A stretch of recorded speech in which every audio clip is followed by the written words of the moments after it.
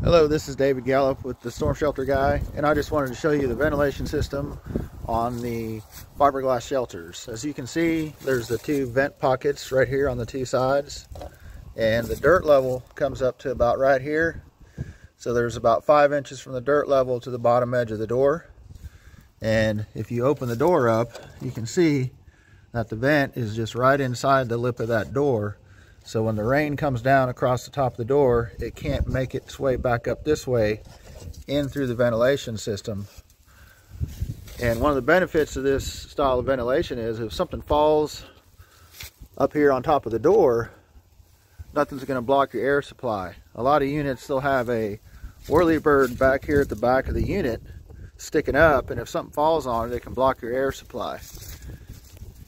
So we'll go ahead and look at the inside of the ventilation system and show you the locking system as well.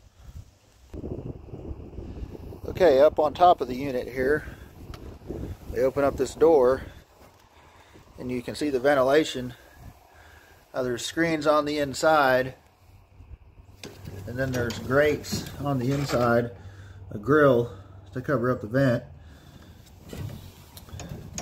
Then you have this rubber door seal which seals to the bottom edge of the door, which keeps bugs and stuff from getting in.